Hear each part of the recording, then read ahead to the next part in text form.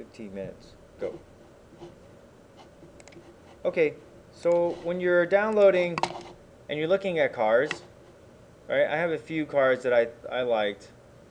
Um, you know, and the reason why I make a lot of people build BMWs because that car is very challenging in a sense of where the surface is constantly moving, it's turning, it's real soft, it's real hard. There's lines that go soft into absolutely hard lines. That is the challenge, right? It is not what you think; it's constructing what you see. Okay.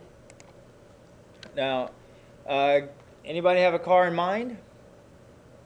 Off the top of their head? What is it? Lotus. A Lotus? Okay. Lotus. Let's see here. Blueprint.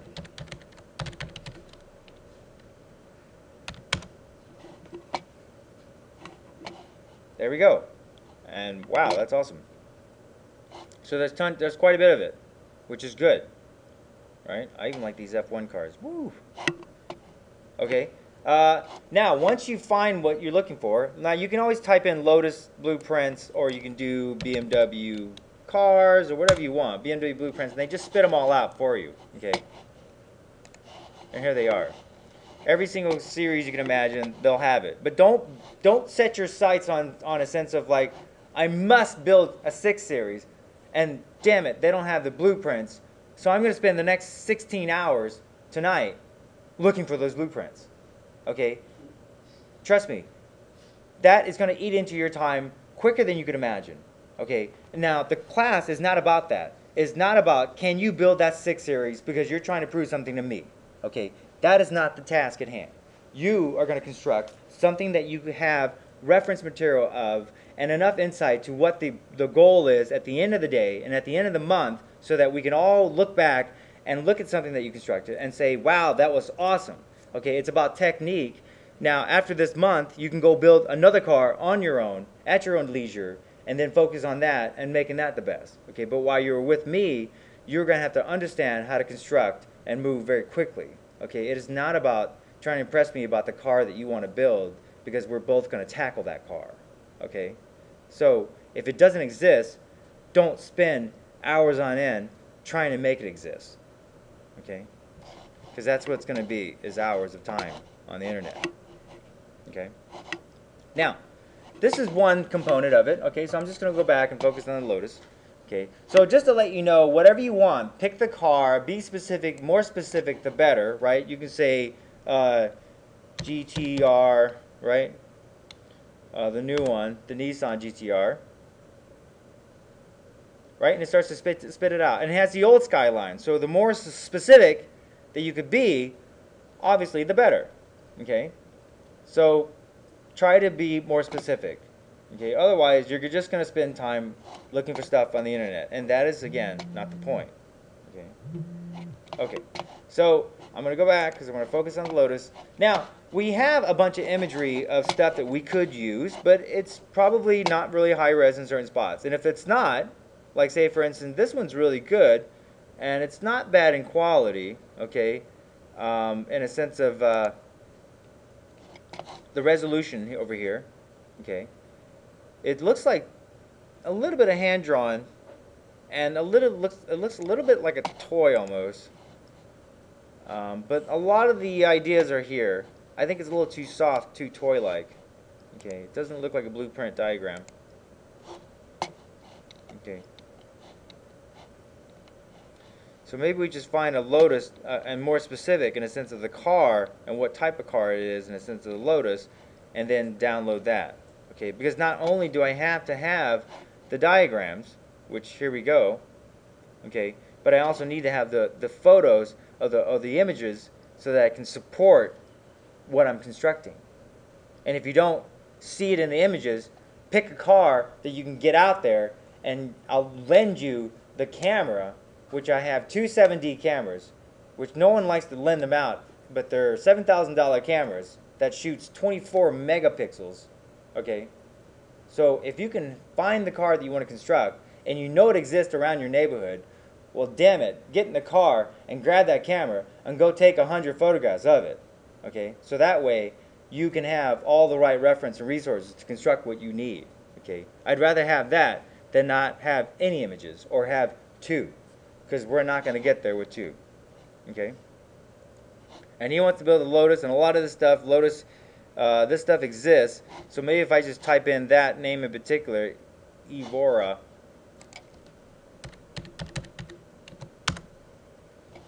I could probably get very specific with it.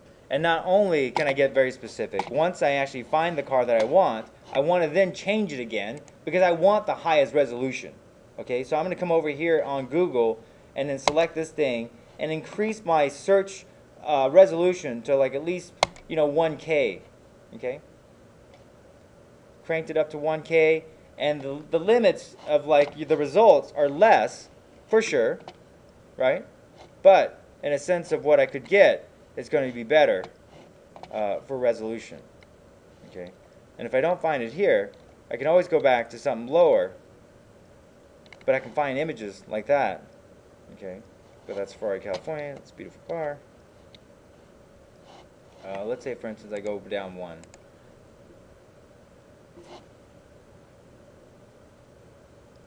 Okay, so there's the Lotus right there. And I have the I want to have all the sides of it, like the top, side, front, back. I want all of it, okay? Because I need all of it. If I don't have all of it, it's gonna be hard working. It's gonna be slow dragging because I'm not gonna be able to see it. Okay. So look for something again that exists. Okay, because I'd rather have, no matter what car you pick, it could be an old car like this, right? But if it's executed really well and very clean, that's the point, okay? Is that we don't want to show people, hey, look what I modeled, this is my 3D model. Okay, I want people to look at our cars and say, wow, that is an amazing car, right? We build digital work not to tell people that, oh, that's a 3D model. That's stupid. We reconstruct stuff to tell people, oh, that's a character. And you make the life back in their eyes, you make life into the sheen of the metal so that people don't know that it's a model, right? We are digital replicators, that's what we are. If people see it and say, oh, that's a cool model, you've not done your job, okay? But these cars exist, you just have to look for them, okay? And that's the only reason why I say pick a BMW, because I know throughout the course they exist. They're in most of your guys' neighborhood at the BMW local dealerships around town. If you needed to go out and get a car, look at a car, you could easily just drive out there with the camera and take photographs of everything you needed to, right? People are usually very impressed when you do that. They just will be more than happy to let you take as much photos as you want, because once they see your 3D model, they're like, whoa, that's pretty cool stuff, right? Everyone and their mothers has built cars. You can see here, look at this stuff, right? And we're not doing anything any different than they are, right? But ours is just going to be better. That's where we're separating ourselves, okay? Okay. So look at the Concept CS. Not a lot of back views, not a lot of stuff that exists, okay? I'm going to go ahead and just take this as a reference point, but I'm going to build something different. I don't know one in particular. I'm torn between an Audi and a BMW. So I'm just going to work this out and figure it out tonight. Okay. I'm going to create a new folder called Working on the desktop. Another folder called Reference. And Concept CS. Okay. So I got the front, side, and the back. Don't have a top view, which is completely killing me. Okay. Concept CS. If I just say Concept CS.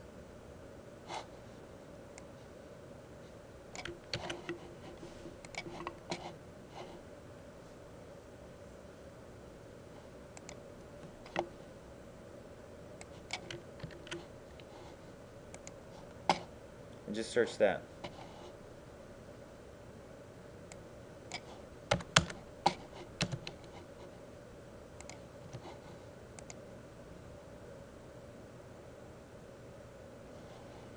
So I get all of that still.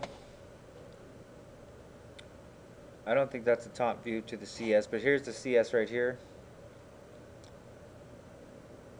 I don't think they're going to give me a top view. And that's okay. But I got higher resolutions over here, so I can see the car. Okay. So this car doesn't really exist a lot. Replace it. Okay. So now if I take out the word blueprints, I can just get the images of the car. I can increase the value of those images so that I can really see it. But I probably want to try to break the bank on this one, because the higher the resolution, the more clarity I'm going to get. And look at that. Okay. It's mixed in between this other one, so it's not going to give me a lot of results. So if I go back to like a 2K, let's see what I can get. Okay. So there's the car right there. So what I want to do is start a reference folder and start downloading the blueprints. Start downloading all the images. Look at that. Okay? Because this car is like a lot of cars you're going to build. Look at that line. It's a nice hard surface, just moving, moving, and it's gone. Right? This is considered on vehicles, cars. These lines are graphics, right? When they say, look, just put some graphics on the car, they're talking about these lines of movement, right? This is graphics. Okay? Look at that. Graphics moving from the back. Every car is now understanding that. Hyundai is killing their car with graphics, right? They got so many lines absolutely everywhere, and they're moving because it creates aerodynamic. It creates excitement when you look at cars, right? BMW is really known, and their whole point is to try to create an aggressive look. So when their cars are driving really fast behind you, it has that really aggressive look. Look at that line that they create. It looks like an eyelid on top. And they got these angel eyes that are rings. And it looks like just eyes are coming up behind you. And they got this crazy grill. Right? That is their design language. Right? But look at these graphics. Look at that. It comes, this line is hard. It comes to nothing at the end. And over here it leads to nothing up in here. Right? What's the purpose? Nothing. It's graphics, right? But this is the stuff that you and I are going to have to learn to control, right? Look at this line, right there. Wham, into nothing. It's just soft and nothing right here, right? When you look at the car models downstairs, what is it that makes and breaks it for you? Is it because the mirrors are so reflective that you don't get to see the interior? And then you're kind of not really bought off on the car, right? So they put the reflectors because not a lot of them will get to the interior because, I mean, it's really taxing, and I get it. Okay. Okay, I'm going to save this. Okay.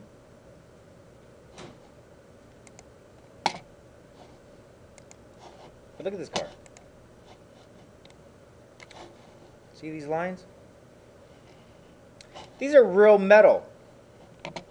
Not really. This is a real surface. Those are real lights. Nowhere in here at one point are these lines just going to be wonky. If you and I are drawing, we would draw a line, and if we're a little wonky, wow, that's really going to make or break it, even in the drawing. So why should your models be wonky? They should not be. Okay. That's why the focus of surfacing and understanding movement, that is going to be a lot of the task at hand, right? Understanding what you are looking at. What is that shape? What is it? I don't know. But understanding it, of what you're looking at, and conveying what you're looking, translating back to the computer, that is another task at hand.